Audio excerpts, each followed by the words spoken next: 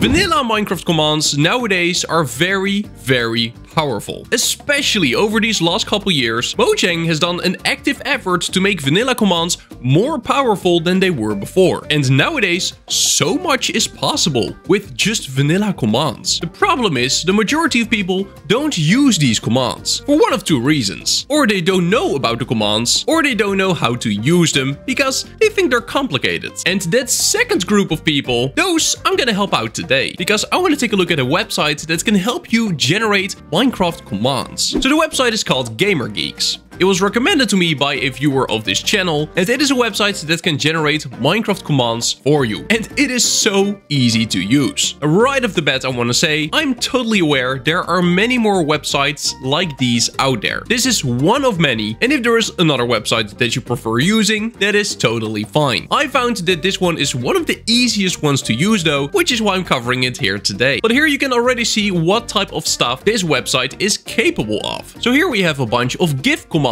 generators, which can help you generate specific items or armor or fireworks. Then here we have the summon mob command. And this is already one that a lot of players struggle with. Like, how do I spawn in a certain mob? And maybe a normal mob is pretty doable, but let's say you want the mob to have a specific name and wear a specific type of armor. Then it gets quite complicated. But this website can easily generate a command that does that for you. Then we also have a banner tool generator over here, which is really cool. So if you want to generate a specific flag or a specific pattern, it can easily do that for you. As you can see, there is so much more here. We can summon entities, we can use commands for effects, for killing, for particles, literally whatever you want, this website can generate. Over here we also have tools for skins. When we scroll down a little, we even have things like crop farm calculators and block pixel art tools. So if you want to generate a pixel art in game, you can even do that. Now, of course, I can't show every single tool on this website. I strongly encourage you to just go here and test the tools you are interested in out yourself. But let's test a couple. So first I'm gonna do summon mob, because I definitely think this is one of the most useful ones. So what we can do over here is first choose a game version. Now this is already really nice, because Mojang changes up their Minecraft commands from time to time. So if you want to spawn in a certain mob in Minecraft 1.14 for example, it is most likely gonna be a different command than in 1.21.4. So simply select the version you want to generate the mobs in. In my case, I'm gonna do 1.21.2. Then we can choose if we want to just summon in the mob, if we want to create a spawn egg that spawns in the mob, if we want to create a spawner that spawns in the mob. And then there's even an import option, which the website itself doesn't recommend you using. And then we have some other settings. So let's go for it. Let's create a spawn egg. Which mob should we go for? Every single mob that's available in 1.21.2 will be in this list. You can even spawn in projectiles if you want. So a dragon fireball or an ender pearl, an eye of ender, we can even spawn in those. These are not the items sitting in your inventory, these are the active projectiles. So this is an ender pearl when it's flying through the air after you've thrown it. But I can definitely see how this could be cool in, for example, a Minecraft map you're creating. But let's in this case go for wolf. I think wolf is cute. Now when we then select wolf, you can immediately see a whole bunch of stuff changes here. So because I'm creating a command for Minecraft version 1.21.2, I can also choose a variation because they were added in 1.20.5. So let's say I want a spotted variation. Now what is really cool about this website is that we immediately get a suggestion to maybe use the wolf visual pattern selector. You might be like, what's that? Well, when we click on here, it will open a link to a specific wolf generator where we can actually click on the mob that we want. So you can totally go for this. I'm just gonna stick to the summon mob generator though, just for the purpose of this video. But we can also choose a color. So let's go for pink. When we check this box, we can make it wear armor, which is pretty cool. And every single time we change something, you will see that being reflected in the command down here. So when I unselect armor, stuff will disappear. When I select armor again, stuff will appear again. Here it will say that the color is 6, but when we change it to, for example, purple,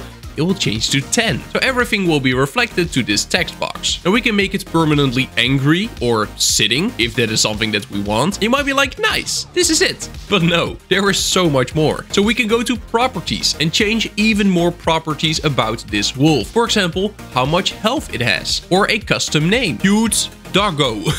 Then the health we can set to 500, so it will never die. You can make it so that it can pick up loot. And if you want to know what a specific thing does, you can click on the little eye icon next to the option. So for example, this one, if true, it will cause the entity to glide as long as they are wearing an elytra. An option that I think most people will find very, very useful is no AI. So if true, the mob's AI will be disabled. The mob will not attempt to move and cannot move to the extent of not falling when normally able. So it will literally be stuck there. It'll just be sitting there and it will not move. If you're making Minecraft maps or if you're doing certain things in, for example, a spawn of a Minecraft server, this could be really useful. So let's do that. Or no gravity, for example. If true, the entity will not fall if in the air. There is so much stuff possible. And we can also set rotation and tilt and motion. So basically you can set exactly how this wolf is standing and where it is looking at. You can make it have effects if that is something that you want. You can add group tags, so you can give it an age. You can even set it to love mode.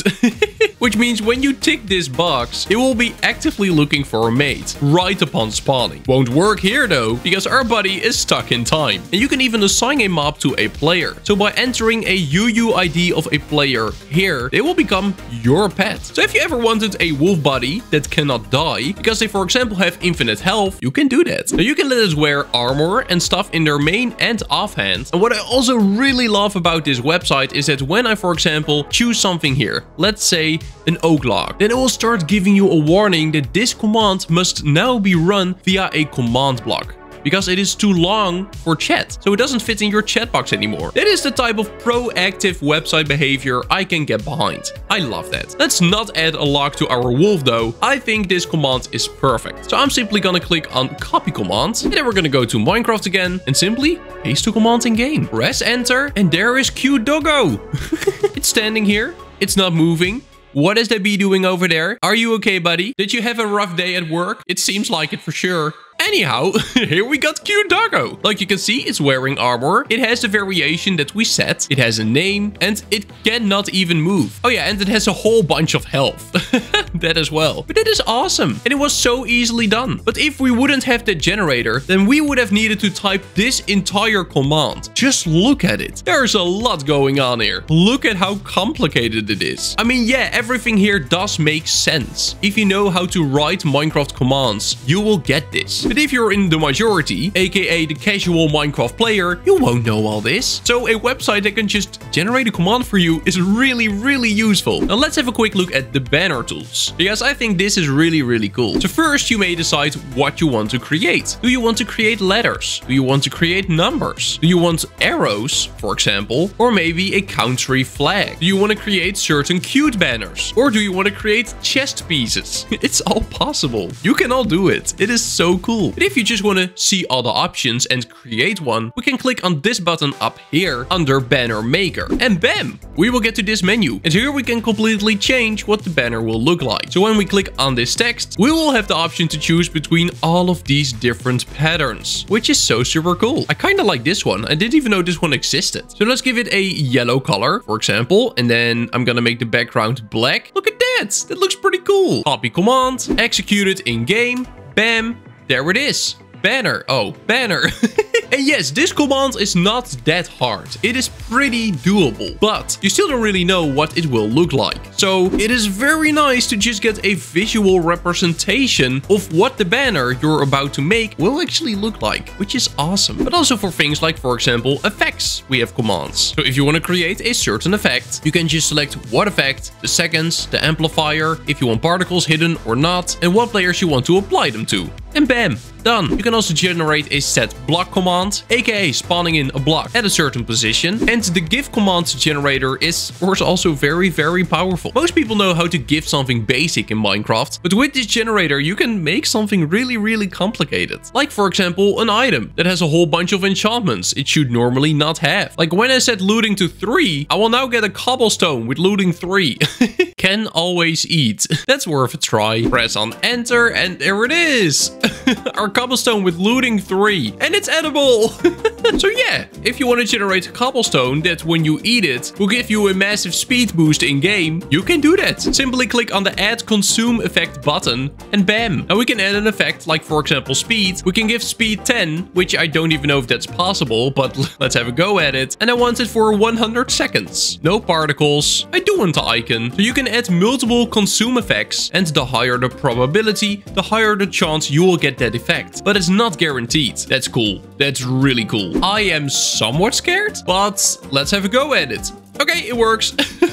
Speed 10 works. So yeah, I think you can see this is quite a powerful website. And you would be surprised at how much is possible nowadays with vanilla Minecraft commands. So I would highly recommend checking GamerGeeks out. Link can be found in the description down below. And with that being said, that's gonna be it for today. Do make sure to subscribe to my channel if you've not done so yet. Join my Discord. Thank you so much to my channel members for the incredible support. And then I will see you in the next one. Bye bye, see you later. Bye bye.